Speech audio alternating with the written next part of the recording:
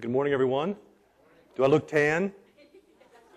We spent about, 5 or 6 days down in Florida. Got back last week for Caleb's track meet. We had a good time down there. But I can tell you what, Florida's not really anything that I'm interested in. It's hot, busy, traffic, but we had a good time. And so I know you guys had probably just a great time last Sunday listening to Pastor Kyle teach from Faith Christian Fellowship. And so during the course of this past week, I watched that teaching and was just kind of thinking through a lot of things that I've been sharing with a couple of the guys on the leadership team here at Calvary Bible Church. And so this morning I'm going to do something that I have never done before. I don't have any notes. But there's a reason why I don't have any notes, and I have this trusty cell phone, and so sharing with my wife Friday night into some on Saturday. And a lot of this, for me, this is just kind of, I'm going to be talking kind of to myself this morning, and hopefully you guys are blessed by whatever God wants to do through that. I'm getting to know most of you guys. Me and Jim were talking prior to service. I'll be here a year, June 15th, but I spoke last May, kind of candidating or whatever coming into the church. And one of the things I can remember that I spoke about, one of the topics was the importance of prayer. The importance of prayer. And so through that message I laid out, we looked at Jesus' prayer life and how he prayed, how he always took himself aside just to spend time with his Heavenly Father, and sometimes all through the night that he would do that. And then we know the section when his disciples, saw that prayer life and they asked Jesus, will you teach us to pray like John's disciples teach him to pray? And we know the Lord's Prayer that the Lord gave them to pray. And then we, starting the book of Acts, you kind of see the prayer life of all those men, starting with the picking of Matthias to replace Judas and the beginning of the church as they were waiting on Pentecost, as the Lord asked them to. They found themselves in one accord in prayer. And so I was thinking, I've been thinking this past week coming back from Florida, and I just want to be honest with you guys this morning and just be transparent with what I believe that the Lord is saying to my heart. Tracy, she's actually downstairs. Well, Tracy, this Friday, me and her were sitting across, the table. We sit in the house, and just the Lord was pouring into me. Just really everything happened on Friday for me for some reason. But prior to that, it's been a course of about 3 or 4 years. And I can't speak for anybody here. I'm only going to speak for myself. But I've been in this season for 3 or 4 years where I'm kind of tired of church. I'm just going to be honest with you this one. I'm just kind of tired of church. And so as I've been sharing with some friends of mine, pastor friends, leadership, other people, just about this, I think if we're honest in the church, the reason why our country is falling apart so quickly is because the church is a mess. The church is a mess. And so as I was thinking about what Pastor Kyle spoke about last Sunday, he was in Acts chapter 19, and during Paul's third missionary journey, he talked about these 3 things out of his message that really struck me when I watched that. And then I just began to pray last week, through the week, and just things began to happen. And the Lord began to show up in my prayer life, just speaking to me from Facebook. I mean, is that crazy? I mean, hopefully that's one of the ways God speaks to you. We've been listening to a class that Stephen's been talking about in our learning group after service about the voice. I believe that he can speak through Facebook. I believe that he can speak through Twitter, or however you say that, tweets. I don't tweet, whatever that is. But I have these friends. They're saying the same. They've been saying the same thing. I've been challenged. I've had times in the last probably 48 hours of just crying too, just weeping. Because I have never clearly, I think, heard the Lord speaking to me individually and personally about my relationship with Him. Then how does that then work out with you guys? And so we're going to look at some things this morning. 2 Peter chapter 1. If you're a note taker, I don't have any slides this morning, so Mason gets a break. I don't have anything on the screen, and so I just want to share, I believe, what the Lord has been showing me really for the last week, but for my life. The last 3 upwards, maybe 4 years of just a wrestling that I've had in my own soul about what it means to really know Jesus Christ, what it really means to be a disciple of Christ. Those things we've been talking about here at Calvary Bible Church now for a while, getting back into biblical discipleship.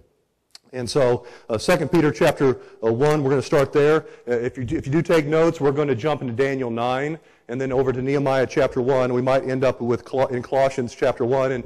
And you can thank Jim this morning. He sent me one of his devotions on Saturday morning as I was kind of sitting in my truck and just thinking about some things to watch. And I watched this, and when I read through Colossians chapter 1, and we'll start there in verse 9, it just confirmed everything for me. That indeed God's been talking to me powerfully Friday into Saturday through the week, but also into my life, just kind of been gently coercing me, gently kind of moving me, in His direction so lovingly. And I think it's kind of come to a head for me personally. Nothing to do with Calvary Bible, but like I said, I hope you guys are blessed because it's a personal thing that I've been going through just for myself and the Lord. And so we're going to look at that. So 2 Peter chapter 1. I'm going to start back in verse 10. We're going to really look at verse 12 and then go down through a couple verses. So for you guys that have been here with us, I see a couple of guests. We have been going through a series called Rebuilding the Walls, looking at the life of Nehemiah. And we haven't made it very far into the book of Nehemiah, into about the middle of chapter 2. And so we've been looking at these things in Nehemiah's life that really motivated him to go back into be used by God to rebuild the walls and to rebuild the gates, but ultimately to rebuild the life of the people of God and the worship of God and the rebuilding of that temple. And so with that, we want to see how can we apply those principles? How can we apply those things we see in the life of Nehemiah into our lives here in 2016? And for you guys that are visiting with us, we're glad that you're here.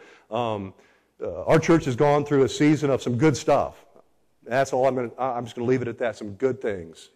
God has decided in His sovereignty that He wants to do something with Calvary Bible Church, and that's what He's been speaking to me Thursday, Friday, all day yesterday. I was just really, you can ask Trace, find her downstairs, she'll tell you, she thought I was going crazy probably, but I was just like, God is speaking so powerfully about this to me. So 2 Peter 1, starting in 10, says, "So dear brothers and sisters, work hard to prove that you really are among those God has called and chosen." It says, "Do these things and you will never fall away. Then God will give you a grand entrance into the eternal kingdom of our Lord and Savior, Jesus Christ." And this is kind of why I'm starting with these verses here in verse 12.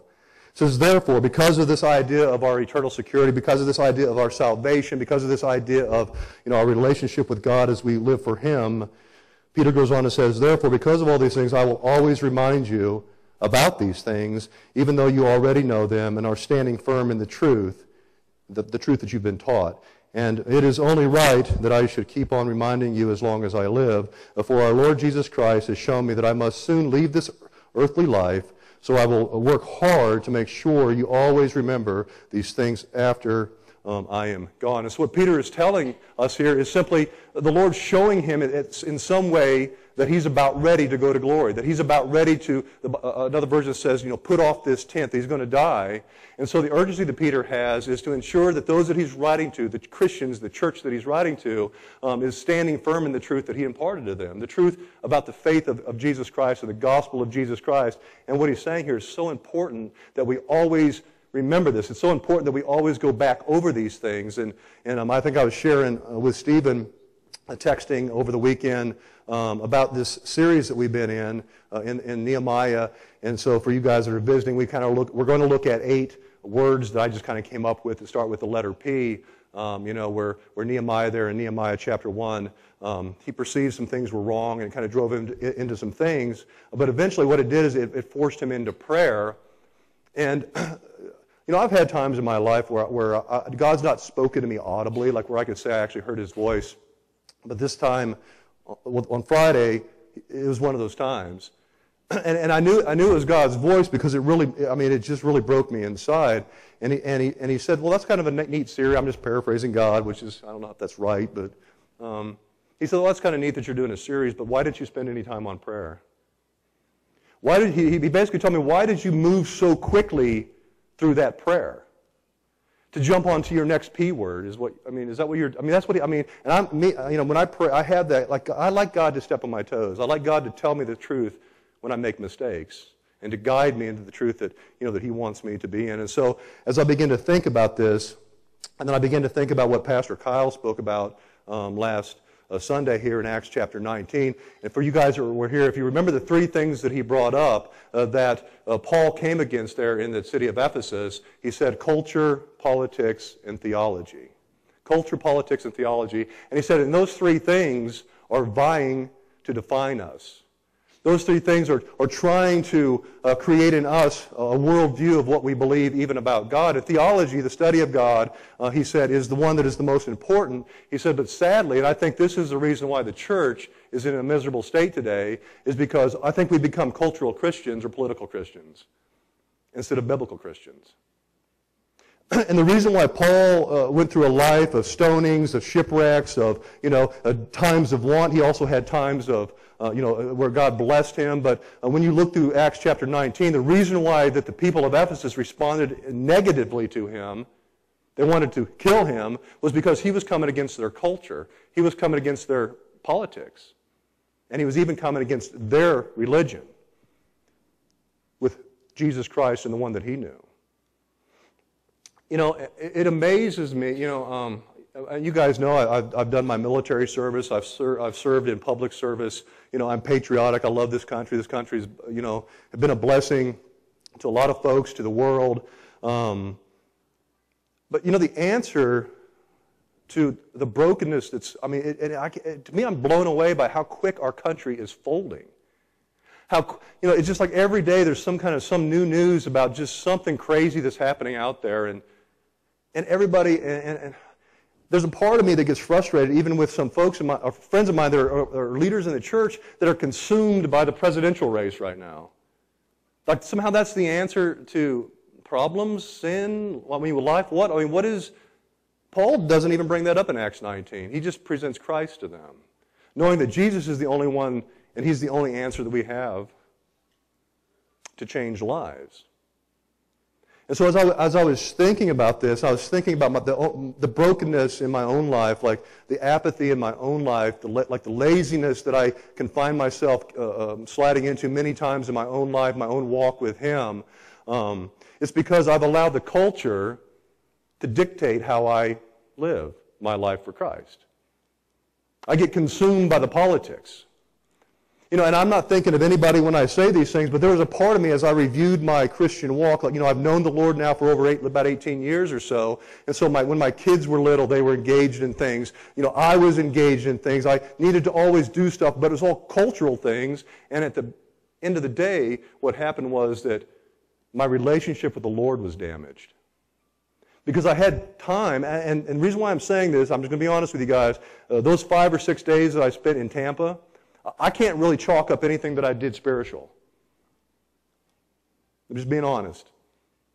We enjoyed that area. We enjoyed the sun, even though it was pretty hot.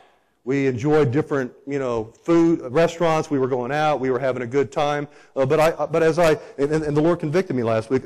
When I got up in the mornings, my goal, my focus for that morning was to find a Dunkin' Donuts in the area. My wife's looking at me like, we're like kind of on a mini vacation here, but there I am Googling and like, where's this located in reference to the motel? And, and that was my focus, but I never got up like I do when I'm home, like I normally do, 5:15, 5:30 in the morning, and I go out and I begin to just pray. And so I took this break away from my relationship with the Lord, and the Lord is like, you're a cultural Christian. And I got smoked this past week. And so as I was praying about all this and thinking about, just my own walk with him, some of you guys that were with us at the Sidewalk Days last year, we got our churches. We got a little section there on the one corner, and right around the corner was another church in Greencastle, small church, kind of a newer type of a church. They've been here for a couple of years, but they were around. We kind of developed a relationship with them, and mainly because they were frying some really good fish. But so we were going over there getting fish sandwiches and just talking, and we developed a relationship with a couple of the folks there, and so we had a good time while we were there with them. And so I haven't thought much about them since that time last year, and so.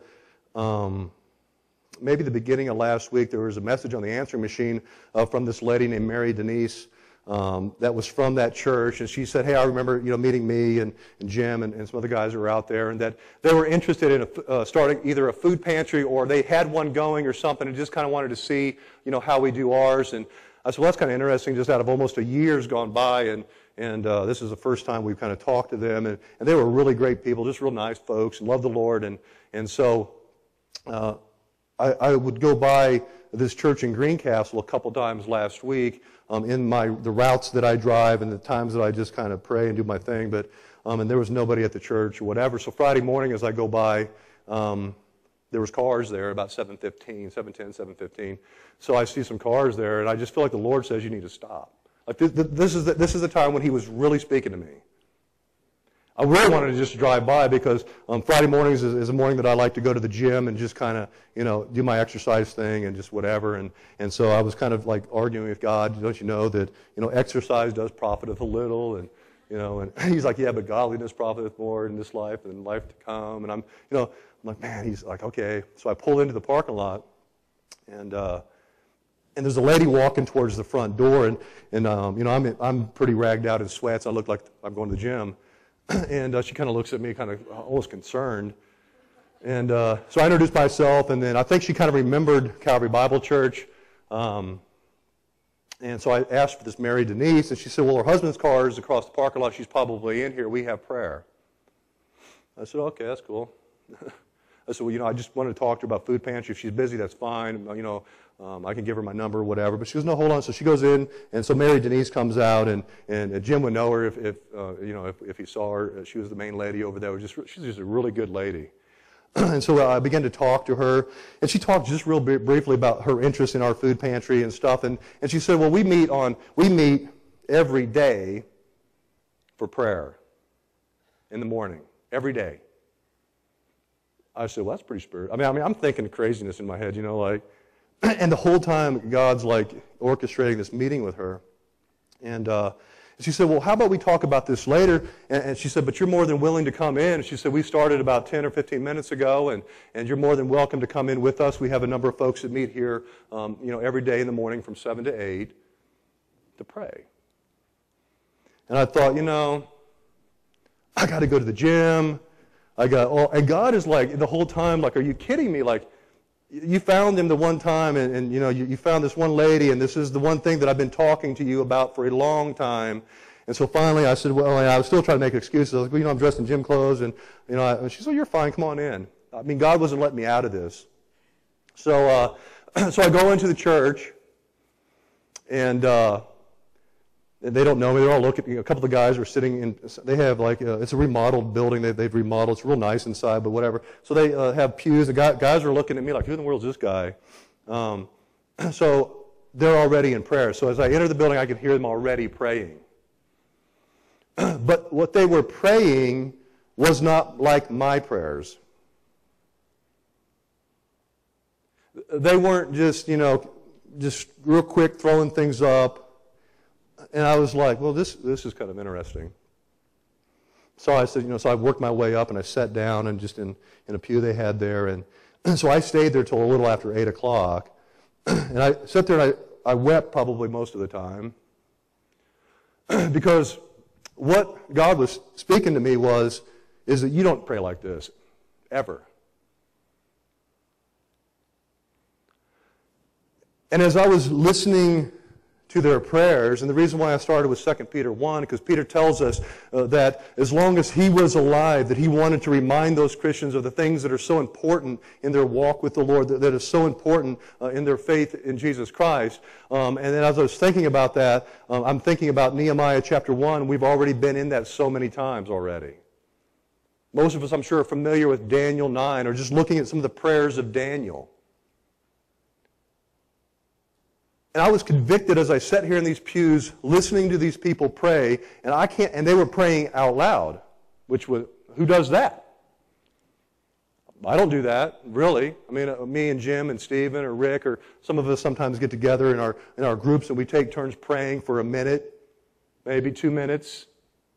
But they sat there they were already 15, 20 minutes into it when I got in there, and we sat there for another 45 minutes. And they all were praying. And so as I was sitting there just broken in my spirit, as God was saying, this is what he was saying to me. He says, if Calvary Bible Church wants to be used, you guys are going to have to be about prayer. It's neat that you have all the things, and he wasn't, we've been doing some good stuff here, kind of going back into discipleship. We've implemented this learning and living model, learning God's Word, and then trying to motivate one another to live it out. That's good stuff. But he says, if you don't pray, if you don't seek my face, you're going to have no power in what you do. And so I'm sitting here listening to these people pray, and this is what they're praying. They weren't asking for anything. They were praying, and as they were praying, and I've brought this up a couple times, Luke 18, where Jesus tells the story of the publican, the tax collector, the sinner, and the Pharisee that goes into the temple to pray. So as they're praying, as I'm listening to the words of their heart, because I was really listening to their heart being poured out before the Lord, my mind is racing through that section in Luke 18 where Jesus tells that story where the religious man goes, the Pharisee goes into the temple, and it says it prays thus with himself, look at me, I'm religious. Look at all the things that I do for you, God. I'm not a sinner like this guy over here.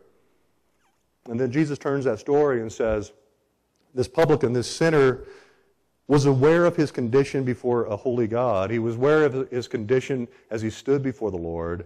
And it says he couldn't even lift his eyes towards heaven. It said he beat his chest and he cried out, Lord, have mercy on me, a sinner. Have mercy on me. He was broken. And Jesus says that man went home justified and the other didn't. See, the religious man missed relationship. He missed that we talked about in Isaiah 66 and verse 2, that idea of being broken and contrite before God. And we tremble at His Word. And that section says, this is the one that I look at. Remember, we talked about that. What that means is, in the Hebrew means, this is the one, as I'm scanning the earth, as I'm looking over all of humanity, the one that stops my gaze, the one that stops me, and I look at that one, he said, is the one who's broken before me, who trembles at my word. And that's exactly what I saw in about 6 or 7 people in that church. They were saying things like, Lord, have mercy on me. That's why I was thinking of Luke 18. Lord, I'm a sinner. Lord, forgive us. Forgive me. Lord, do a work in my life. Lord, reveal. They were pouring their heart. There was tears. There was crying out in a way that I haven't heard that in a long, long time, and especially in my own life. I have 4 brothers. 3 of them are married with kids, some with grandkids. I have 4 brothers and their family that do not know the Lord. I have other family that I love that does not know Christ. I have close friends that I've developed in all I've done in my life over the years that do not know Jesus, and I do not cry out for them like that church, those 5 or 6 people were doing, and they were naming names. For me, it's like, and this has nothing to do with you guys, this is me. Like, I was thinking to myself, do I care about Mike? Do I care about Steve? Does Micah or Paul concern me at all? If they were to die in the next minute, they're going to stand before the great white throne judgment, and they're going to have to give an account for themselves, and when the books are open, their names won't be there. Do I care about them? Or do I just pray, and I go about my duties here. I check off the list of church stuff, and there's just no power. There's no moving. And so as I'm wrangling through all this in my life, Friday, Trace and I were here in the church, and so I'm sitting in the back room there, and just kind of I'm thinking through all of this. So Friday morning, I'm here with this church, where they just really He showed me what it means to be a people of prayer. He showed me in front of my face. And He showed me where I'm lacking, where I'm not engaged in that kind of stuff. And so the rest of the day is going, and I'm praying and just in the Bible, reading, and just my mind's racing all over the place. And so we decided to come here and so I'm trying to put together a message for Sunday morning, blank. it's like, okay, well, God usually shows up late with me, and He always has. So it's like so normally I'm kind of fine tuning things by Saturday. But Friday I was stressed because I really didn't have anything. And then He whispers. I mean, like Stephen's talked about. Sometimes it's just that it's like Elijah. He whispers that still small voice into my heart, into my soul, into my mind. Why won't you pray? Why are you avoiding prayer? And I'm like, okay, God, if you want me to pray, if what you've given me as a model, where these people that are seeking you as a model for how my life needs to be before you, how I need to model that before Calvary Bible Church, and that's fine. So then I stand up and I go through the office and I start looking for books on prayer. E.M. Bounds, Andrew Murray, George Mueller. Where's the great Spurgeon's work at? I picked up even John MacArthur. His study Bible's got a section on prayer. And as I couldn't find, my E.M. Bounds is back there somewhere. And if you know the guy, he was a man of prayer. Most of his work that he wrote was on prayer, but he was for real, and I'm not. So it's like, well, maybe I can find some kind of a formula or mystery in his book. But I couldn't find the book, which was weird because it's back there. And God says, like, why are you trying to find books? I just asked you to pray. I'm like, okay, God, that's actually when I went to John MacArthur. I said, well, I won't go to the books. My MacArthur study Bible's over here, and I know that his section, it's categorized from A to Z, and I went to P and found prayer, and oh my goodness, list after just stuff, and my mind was all over the place. I'm like, where do I begin with this? And God's just like, pray. You just need to pray. And so I was fighting with this all day on Friday. I finally just had enough. I came out and I said, hey, let's just go home. Nothing's happening. And Trace kind of knew I was in this quandary or whatever. So this then starts happening to me. And I apologize for you visitors that are here. I'm just on a soapbox. But sometimes, I just don't see church as I study the book of Acts. When I look at Paul in Acts 19, when I look at the church, I just see them being real. I just see them talking to each other. I see them encouraging each other. I see them trying to motivate each other. The church in America, if we're honest, is really broke. Not all of them. But a majority of them just simply are checking boxes off. Hey, I do my Sunday thing. I believe in God, and I'm a good person. And I've been part of that. I'm at fault for that. So I take responsibility. So here starts God. Tracy, I think she finally got. I was telling Jim, she got mad at me. She said, "Why won't you listen?" So, wives are always good for that.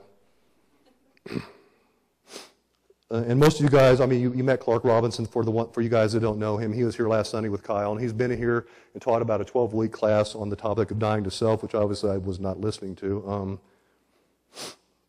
So he starts on Facebook, and that is really the only social media that I can figure out. So I'm sorry if I bring it up. So he starts on Facebook when I'm at my wit's end. I'm just wrestling. I'm like, God, what are you doing? Even though I know what you're telling me. So here goes Clark. And Clark is just going, what he does is he writes commentary. He writes his thoughts on books. So he's in the Gospel of Luke right now. And so he goes through, he's just chapter by chapter, but he doesn't go verse by verse. He kind of highlights verses. And so he's in Luke chapter 12 there on Friday. And I finally read his commentary. So Luke chapter 12 verse 1 is the verse context.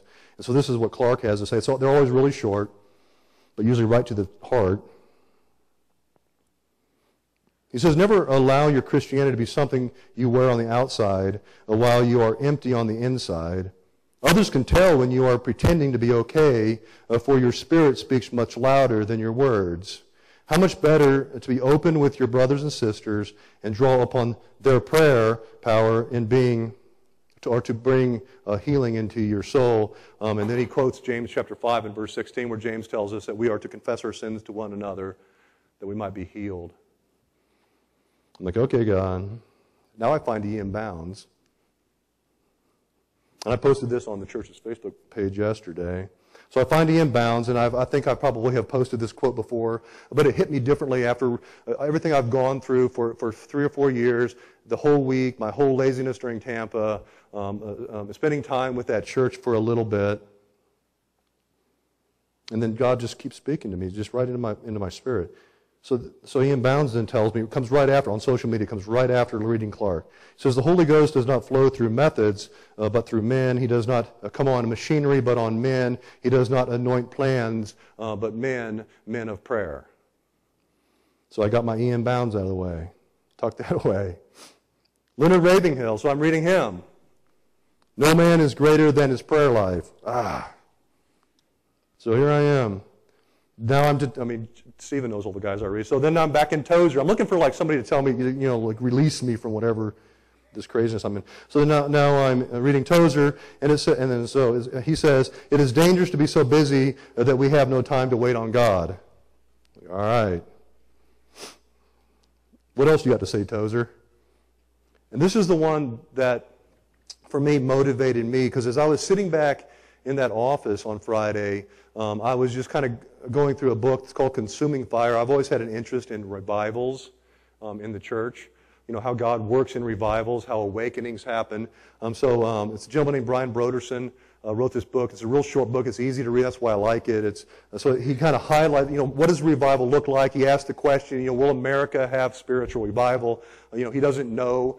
He's not so much concerned about that than he is concerned about having revival in the church with individual lives in Christ. And so as I was reading through that book, the last couple chapters actually highlights some revivals, and if you're familiar with the first or second, third Great Awakenings of America, revivals and works of God, in Wales and in Scotland and Europe, 100, 150, 200 years ago. As I was reading through that, God, and then I kind of turned and was looking out that back window towards the property, and I was just praying. I'm like, Lord, why can't you do that in Greencastle? Why can't the Greencastle, Mercersburg area, like how can we get out of this environment of church and religion and see you work in the way that I'm reading how you've worked in the past? And he spoke so clearly to me, and it says it just takes a couple people. And I was like, that's exactly what I read. So as I'm reading this account of this one revival that happened in Scotland, it was 4 country boys that got tired of church back in, a long time ago. They began to meet every day, and they began to pray, 4 guys. They began to cry out to God the same way that I heard these church people in Greencastle crying out to God, saying those same kind of things. And they weren't asking for national revival. They weren't asking for, really, I don't even think, for the church to be healed. They were crying out for themselves. They were confessing sin to their sins to God. They were repentant before God. They weren't asking for anything other than that they might know Christ in a deeper way. And then as you read that story, this one revival that I was reading, from there, those 4 men, it turned into 8 men, then it turned into 15 men and women, just families. And before it was all said and done, there was hundreds and hundreds and hundreds of people that were meeting for prayer. Not for church, they were just meeting for prayer. And God honored their hearts. God honored the brokenness that they had before Him and swept down through that country. See, I'm not a big fan of revival meetings. I've been to many of them. I've been to some good ones, and I've been to some crazy ones. They start on Sunday, usually end by Wednesday. They're every night for about 2 hours, and you get all worked up, and then by Saturday you're back into your own way, and you're doing your own thing. And so as I was reading through this book, Consuming Fire, as I was reading this quote that really got me, and I'm just going to read it real quick, from Tozer. Basically what Tozer is saying here, revival isn't really for America. The awakening is. But revival is for us individually in the church, me, you, individually. Like those 4 guys that met. Like when Nehemiah heard the condition of the walls of Jerusalem. When Daniel realized the brokenness even in his own life, he knelt down and he wept. And he cried out before God. And we talked about that when we briefly went through that prayer. If you look in Nehemiah chapter 1 and then you compare it to the first verse of chapter 2, it says that Nehemiah spent approximately 4 months fasting, praying. Remember it said he got weak in the knees? What that means is he was so broken about his own condition. And we looked at, his prayer. And we're just going to read over that real quick. I gave you, Nehemiah chapter 1 there. I think around about verses 4 through 11, and then Daniel 9. And you look at some of these great men that were just, God answered prayer. And so as I'm reading Tozer, as I'm thinking about these guys, how I'm thinking about my life does not line up like that at all. I'm reading about Consuming Fire, some of the revivals of these 4 guys that led into all kinds of, God just doing powerful things. It eventually brought an awakening to the country. See, I'm not so concerned about our country, even though I'm patriotic. I'm not against the things of our country, and we're to pray for our rulers that we might live lives of peace. But I'm concerned about me. I'm concerned about you. Because and some of the talks from the leadership here is that one day each of us are going to stand before Him and give an account for our lives. We're going to give an account, to the one who obviously loves us. There's great grace in that. But we all have a level of a responsibility. I have a level of a responsibility to myself, to my wife, to my kids, to those 4 brothers that I know do not know Christ. But I can't think of any time I've ever shed a tear for those 4 guys. Spurgeon, and I'm just going to paraphrase him, one time said, if sinners be damned, if they're going to go to hell, let them go to hell with our arms wrapped around their knees. If they're going to go to hell, let them go with our dried tears on them. If they must go to hell, let them go, but let them go where they've been warned by us. But I don't say anything to my brothers. My life will speak loud. No, it doesn't. Because as I've been evaluating my life, I'm like, well, does my life speak anything to anybody?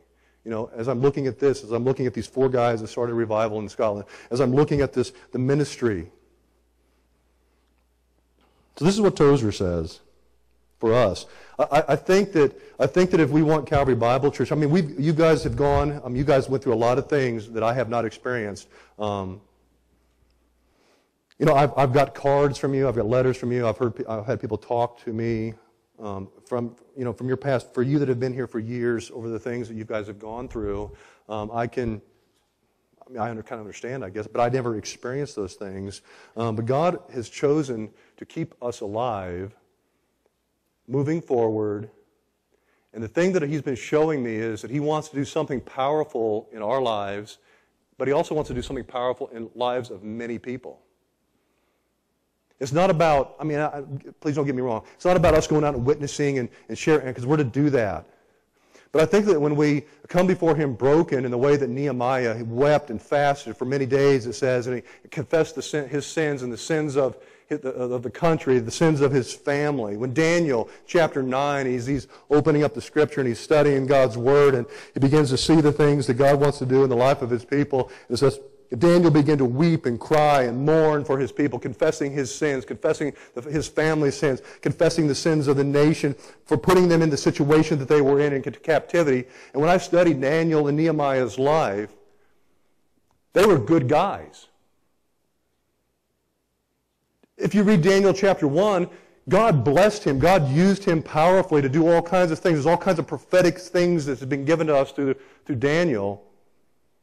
But then in chapter 9, I'm a sinner, he says. I'm, in comparison to you, when I hold my standards up to you, when I look at you, the standards are that you are holy. And I am undone, as Isaiah said in 6, chapter of that book. So if revival is going to happen, and so I'm reading this book on Friday. I'm going through this consuming fire, and my mind's going 1,000 miles an hour. And I look out across this field, and I remember saying that. It's like, Lord, why can't you do this here? And He told me, it's clear. Just right into me. He said, you know what? I want to do so much in and through Calvary Bible Church, but you guys won't pray. You guys aren't asking. There's a reason why Jesus says to ask, seek, and knock. Ask, seek, and knock. Continue to ask, continue to seek, continue to be broken before Him. That church in Greencastle has been doing this Monday through Friday from 7 to 8 for over 2 years. And so as I leave that service, the pastor, I was speaking to the pastor there, and introduced myself to her, and she was you could tell she was tired. I could hear her pouring her heart out, and I said her, so we're not going to get onto the old theology about all that. But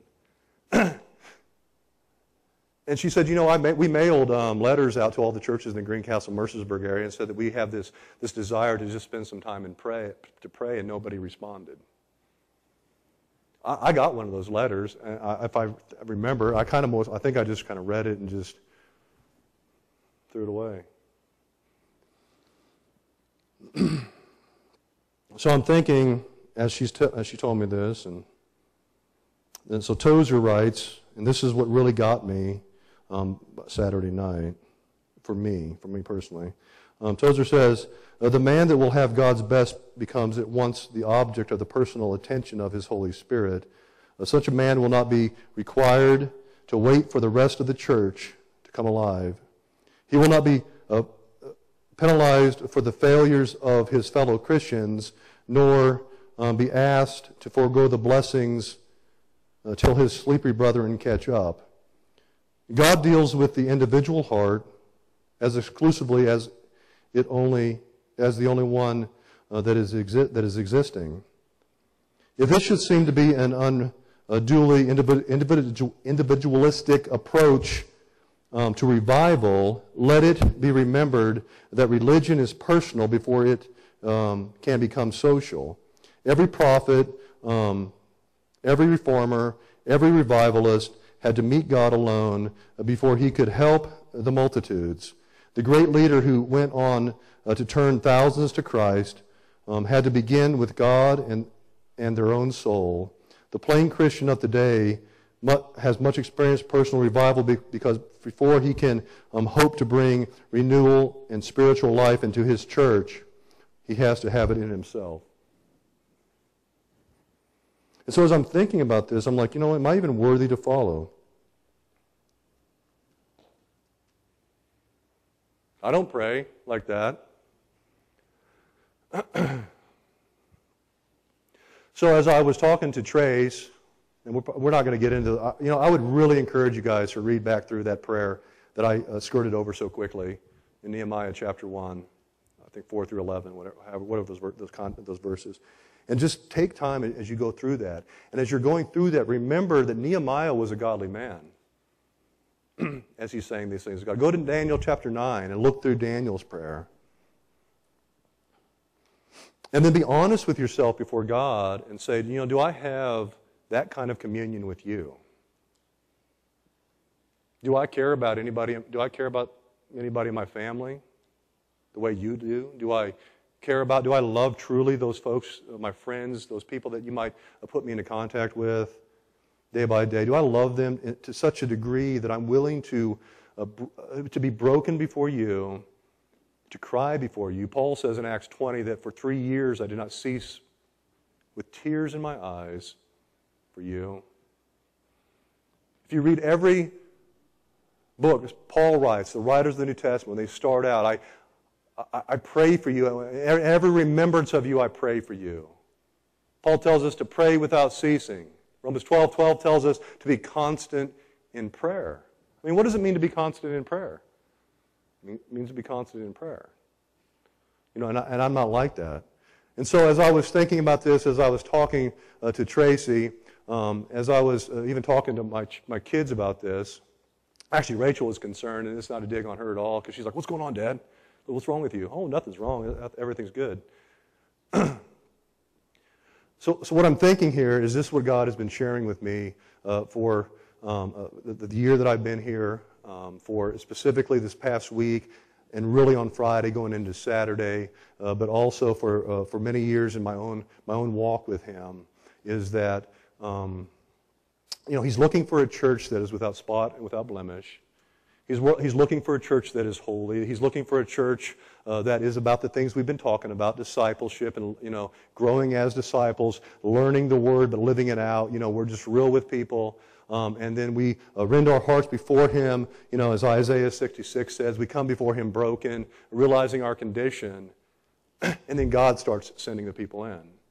Because then I think He can trust us. I think He can work through us now, because it no longer is about religion. It's no longer about checking the boxes off of church that's so broken in this country. And that's the reason, like I've already said, this country is a mess, because the church is a mess. Culture and politics have dictated how the church goes, instead of how the church having an influence on our culture and our politics. We look more and more like our culture and our political environment day by day. And that's why there's no power in our lives, you see. And so this is what I've come up with. This is what I believe God has asked me to do. So I'm reading Tozer. He says it starts with the individual life. It starts with me. It doesn't start with you guys. It starts with me. This is what I think I'm going to do. I'm not a big fan of coming up with like magic formulas, thinking that we can somehow coax the Holy Spirit into doing anything in our lives. I'm really sincere about this. I think that for us as Calvary Bible Church in the season that we're going into as we approach summer is that we're going to continue in discipleship. We're going to continue in this learning and living we do. I think it's so important that we do that for real. But if we don't do it and be known as a people of prayer, when Paul writes to the church in Rome, Romans chapter 1, he says your faith is being spoke about in all the world. I want Calvary Bible Church's relationship with Jesus to be spoke about in this environment that we live in. And I want it to be for real. I want this to be a safe place where people can come in with broken lives and we can touch them. Because we've already been touched by God. And so this is what I'm putting together, and you guys can join me if you want. Monday through Friday, I'm going to be here from 7 to 8 in the morning, and I'm just going to pray. I'm glad Tracy's, she works in the school. And so she's going to be off. And so we talked about this last Friday, Saturday, and then again this morning. Me and her are going to be here from 7 to 8, just a simple hour, and we're going to really pray. And it might be without words. It might be just simply with some tears. If you want to come, I want you here. We're going to start tonight. I was telling Jim the story. I was trying to put together the lesson for our men's group tonight. We separate the first Sunday of the month, men and women. And God's like, that's good stuff, but why don't you start tonight? And I was like, well, I'll start on Monday. He blocked my computer up, so I couldn't put anything together. And I said, okay, I get it now, finally. I'm really knuckleheaded. So tonight we're going to meet here. The youth are going to minister to the kids. And for us, if you want to come, the adults, I hope everybody that's normally coming for this is going to show up. We're going to spend a time maybe just in a really quick devotion. Maybe if God is sharing something in your life, that He's doing something powerful in your life, we can spend a short time maybe just sharing. The Bible says that we're to encourage one another. We're to stir up love and good works. Because we see that day approaching. Christ is going to come back. That's serious. That's big. That's serious. And then we're going to spend some time in prayer. We're going to spend some time calling out on God. We're going to spend some time, if God leads you to maybe confession, maybe there's some things, in your life that need to be confessed. The Bible says we're to confess our sins one to another that we might be healed. And I'm going to kind of close with this.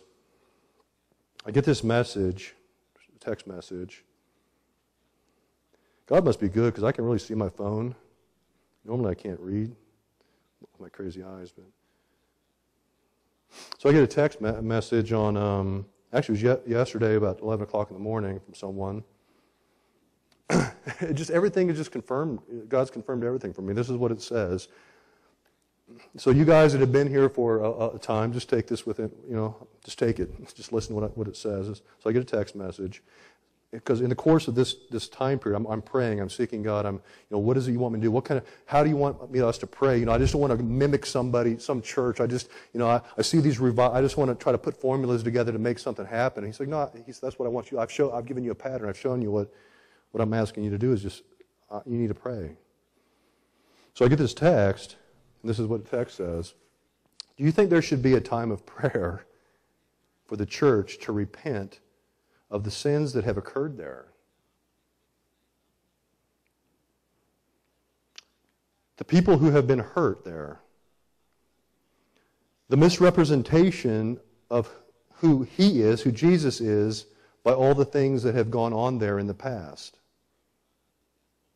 That has just come to my mind. Sorry, you know that normally we don't end on just one thing. I get a text, or I get another message from someone else, completely separate from this person that got a hold of me yesterday. And this person says, I was just listening to this song and thinking about how every chain needs to be broken in our lives to keep moving forward. Some may be chains of sin and strongholds, but for many it's chains of fear It's chains of anxiety, chains of worry, chains of even dying or about dying to self. They could be chains where there's worry about what God might ask me to give up. And there might be chains of pride that hold us back. I apologize to you visitors that are here this morning. Once again, Calvary Bible Church has gone through a season. And that's all I'm going to say. We're to remember stuff, I think, but only to motivate us to move forward. Nehemiah done no wrong. Daniel done no wrong. But he confessed his sins in light of who God is. At the core of everything, and Clark has talked about this, at the core of everything is pride. Can we be like that tax collector, that sinner? Can we beat our chest in light of who God is and say, Lord, have mercy on me, a sinner. I've not done everything perfectly. There may have been some hurt. Matter of fact, I might even be in the right. But God's not about us being in the right as much as He is about us loving our brothers and sisters unconditionally, even when we are right. Jesus was right, and He was crucified. See, when we can get to that place in our lives, when we can be broken like that before God, when we can be broken like that before our brothers and sisters, this place will be full of people that God wants to touch, that He wants to change their lives, that He wants to save their souls, and make us a real church for Him because He's coming back. Because He's coming back. Starting tonight at 6:30, 6:45, we're going to spend about an hour in prayer. I don't have any outline. I don't have anything planned. We're going to start on Monday morning, and I'm going to be here from 7 to 8 until and then through I see God working in our lives. And I see people in here that are coming in here that God's bringing healing to their lives. I have to give an account to Him one day. And I want to hear Him say, well done, good and faithful servant. Enter into your rest. That's what I want to hear. Let's not be a broken church. Let's be for real. Let's pray. Father, Lord, you've overheard everything. Lord, you know it inside and out, backward and forward. Lord, you know the beginning from the end. Lord, your heart is always towards people. Lord, you love people unconditionally, for you so loved the world. You so unconditionally loved the very creation that shakes its fist against you. You loved us. Lord, and then you've redeemed us through Christ.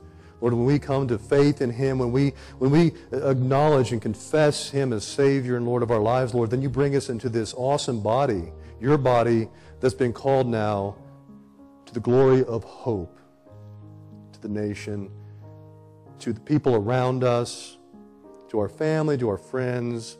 Lord, we have the message of the mystery of the gospel of Jesus Christ. Lord, we are to be ambassadors for you. We are called to be people of prayer. We're called to be people that come before you knowing that you want to do a work. I know you want to do a work here, Lord. You've clearly showed me that. And Lord, I confess to you this morning, I've got in the way. I've been rebellious. I've been disobedient. I'm just trying to put together a plan, trying to put together something about church. And Lord, it's just simply a relationship with you. Lord, help each one of us here this morning grow in the grace and the knowledge of our Lord and Savior, Jesus Christ. And to the end of that, Lord, help us be about the harvest, for I believe the time is running out. You're asking us to be a faithful church in these days, no matter what comes politically, no matter what comes against us through our culture. You're asking us to be faithful, and you always have a remnant of faithful people. Lord, speak to our hearts this morning and challenge us.